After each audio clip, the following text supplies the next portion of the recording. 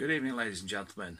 Tonight I'm going to be participating in a lecture in Swythemley, which is in North Staffordshire, and it's concerning the Leekfrith hoard, which is the Iron Age Gold Torc hoard, found in late 2016 by Mr Hambleton and Joe Cania. So very brief introduction for you here, and from then on we'll be obviously at the event tonight and letting you see what the archaeologist and such like have to say. So hope you're all well and have a good evening.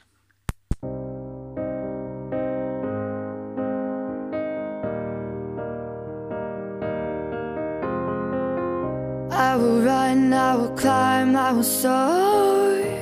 I'm undefeated, oh. Jumping out of my skin, pull the cord. Yeah, I believe it. Oh, the past is everything we were. Don't make us who we are. So I'll dream until I make it real, and all I see is stars. It's not until you fall that you fly. When your dreams come alive, you're unstoppable. Take a shot, chase the sun, find the beautiful. We will glow in the dark, turning dust to gold, and we'll dream impossible. Possible.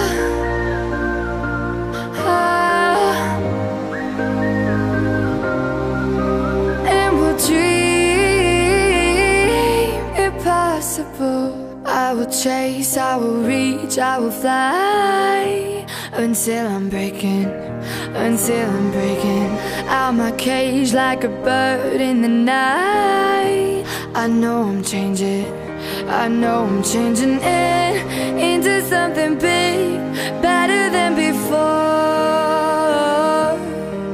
And if it takes 1,000 lives, then it's worth fighting for. It's not until you fall that you fly. When your dreams come alive, you're unstoppable. Take a shot, chase the sun, find the beautiful. We will glow in the dark, turning dust to gold, and we'll dream impossible.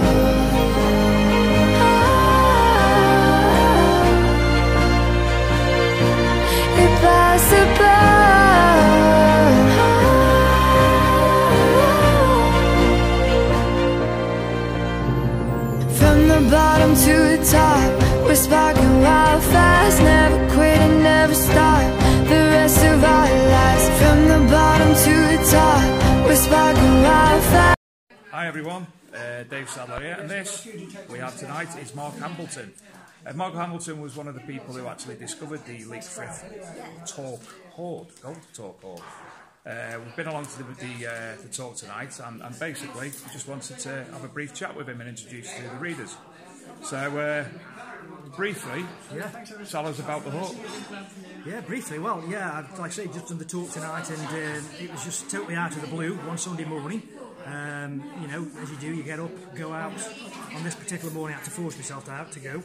And just, we've been on this land over the years, 20 years ago, 25, 30 years ago, and only started up again really in 2012. Kitted ourselves up with some new kit, obviously because detector technology has changed over the years as well, and decided to re-ask permissions again, you know, what we've been for in the past. Managed to get on this particular land, and you know, the rest is kind of like history really. You know, we have to stumble on it. History's the magic word. History's the magic word really, yeah. You know, stumbled on it on a Sunday morning kind of thing. So yeah, really highly delighted. So what machine were you using at the time? Well, I did a bit of research, yeah. I quite like the Adventus, XP Adventus. So I kind of like kitting myself out with that first. It was more like a mid-range machine. I thought to do quite a bit, you know, all-rounder basically. And what was Joe using? He got his old Rado still, his old Rado 120B, but he didn't want to get kitted up again obviously, because he wanted to see obviously if we liked it and we got back into it properly. Because I sold up, I got no detectors at all, so I sold up altogether I had. And yeah, I took the plunge, got one from Bregton, because I always had my detectors from Bregton, and then you know, went out, started going out again on permission, started asking permission again. And to be quite honest with you, I was really impressed with the Aventus. You know, I still am impressed with it. I've upgraded now to Dave's, like everybody else seems to have one now, you know what I mean, because it is a lighter machine. Yeah. You know, and it does tell you a little bit more feedback of what's in the ground and that.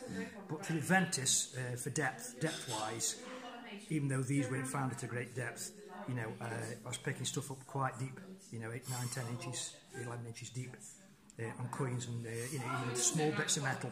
So, to me, I'd invested wisely in that, you know, when I first obviously got kitted up and come back into the hobby. And Joe was using his original machine when he found... He was no, what he did was, because we got back into it again, and he thought, yeah, I need to, you know, obviously upgrade myself now. He ended up getting an event the same as me.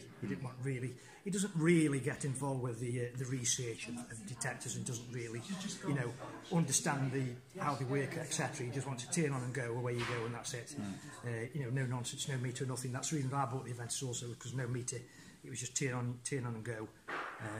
You know, nothing fancy basically, even though we're at Dave's now. And so yeah, he ended up getting an Aventus, and that's what he found the first torque with, was with the Aventus.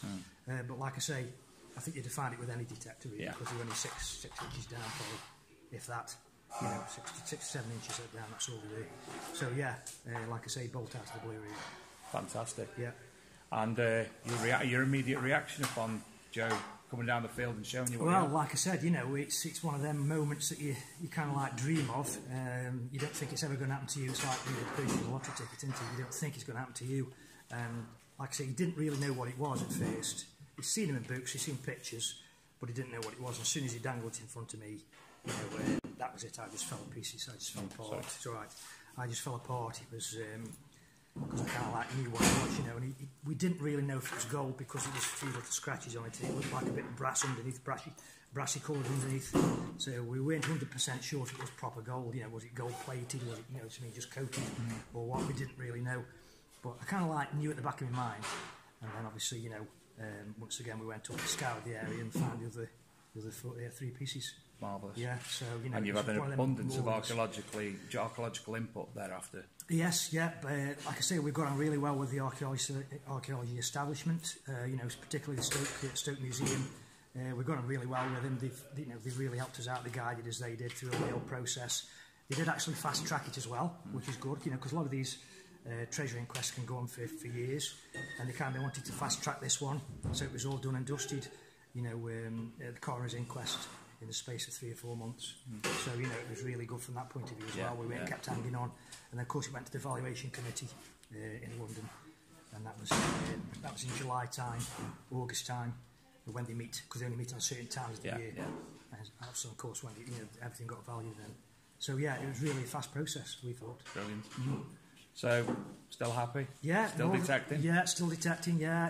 You can't beat the hobby. No. We just look at it as a stroll out on a Sunday morning, fresh air, lovely views, especially around here in the mornings, you know, and a little bit of digging, cracking exercise. Better than golf, where that spoils a walk. I'd have thought so, yeah. It spoils a good walk, doesn't it, golf, so they say.